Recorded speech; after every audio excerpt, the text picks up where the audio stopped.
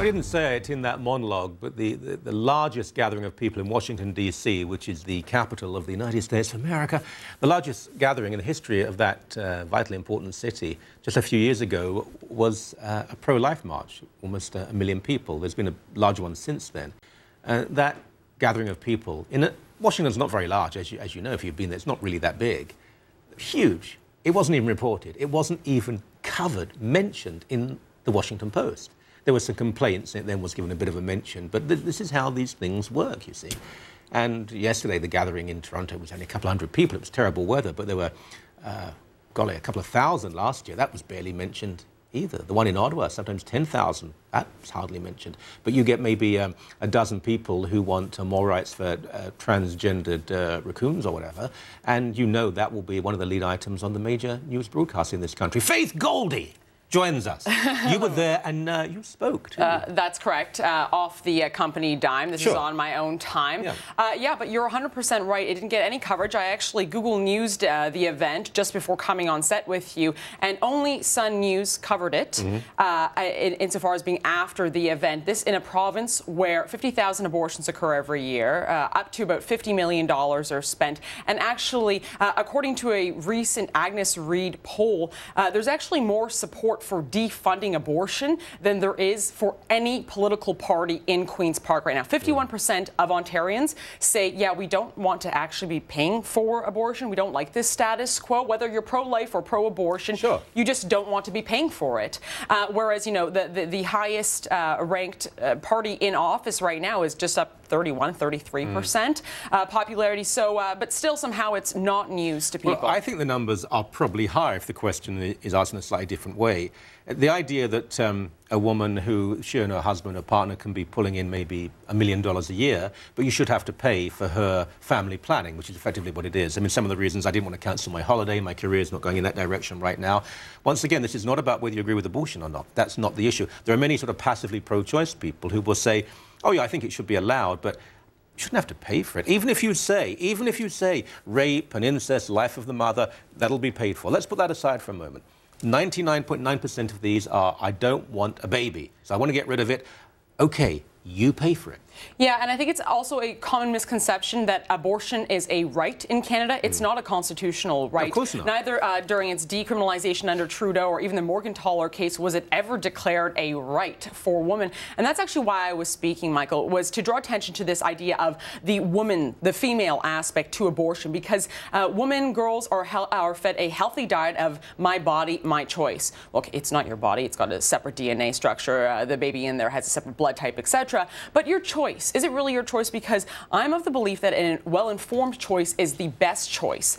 And a lot of folks, you know, I'm a libertarian. I'm a big L liberal. I believe in more choices, more liberties for folks, and this is called pro-choice. Therefore, I will be for it. They are incredibly, incredibly wrong. I'll draw your attention to something with respect to women being completely wrong on this issue.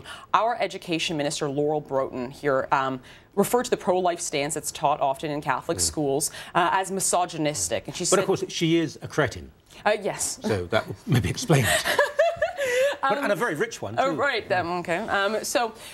She said that this is misogynistic. Now, in the new era of Ontario's Bill 13, it should no longer be taught. So, first of all, imagine the fact that pro-life stance might be even illegal, you know, in the fall semester. But she's clearly ignorant of the facts, either ignorant of the meaning of the word misogyny, or ignorant of the fact that 64% of women actually report being pressured to go under to have this procedure done.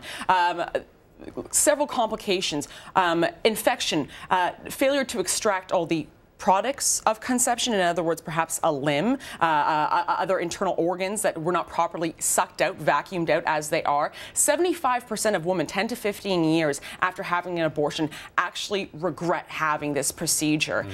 Yet somehow it's misogynistic to say, you know, I believe life begins at conception. Well, look, we're not going to find any argument about based on the utterances of Laurel Broughton. I mean, she's not very bright. She's one of these extremely wealthy people who decides to play at politics, and I don't think she's a serious person in any way. But there are serious people who do support abortion and even the public funding of it, which I think is hypocritical. Support it, but the public funding of elective surgery, that is inconsistent. But I'd like to ask some of these people on the left how they feel about people being targeted for abortion only because they're female, only because they're brown. There's no such thing as a gay gene, but imagine if they did discover a gay gene. You know that many babies in the womb that exhibited it will be aborted. So how about aborting children just because they may be homosexual? The left react differently then. Suddenly it's not completely comfortable. They admit viscerally, even if they don't want to, that yes, it is a human life. But if it's human life, you shouldn't abort for any reason. If it's only tissue, abort for any reason. You have to make up your mind. There's no middle way here. Yeah, and you know, it's interesting that you bring up the left, because it was Kathleen Wynne's first, you know, defund abortion rally that was held while she's now in government, and she was nowhere to be seen. Hardly surprising. Were there any MPPs there? I believe that there was one trotting around. I can't remember who it was, but very, very small numbers. As you mentioned, the weather was just horrid. I was there last year, and I was wearing nothing but, you know, like a vest and pants. We say small numbers. There were still 200 people.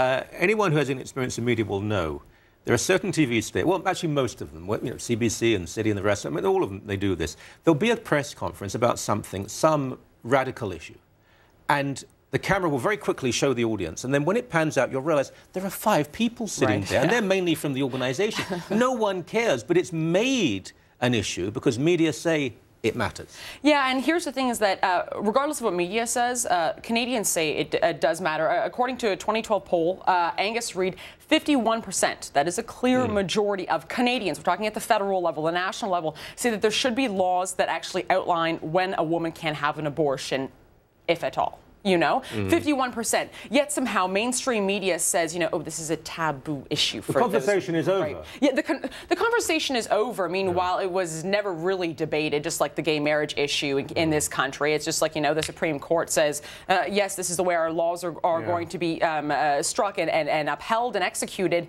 Meanwhile, the debate, well, we weren't even given a chance to debate it. It's a very ugly and dangerous and threatening language, because you can read some of the debates about slavery or about apartheid in South Africa, where people supporting these repugnant ideas said, the conversation is over, the debate is finished. What they meant was, we have the upper hand right now, so we're going to be intolerant of you. And that's what these people are saying now. Well, the conversation is not over, the debate is not finished, even though we who do continue to speak out may be persecuted. Yeah, and getting back to the taxpayer slant to it is that the mentality is, you don't like abortions, don't have one, just pay for mine. Yeah. You know? You don't like rape, well, don't rape someone. That's a very logical argument, isn't it? Thank you for your time. You're welcome, Michael.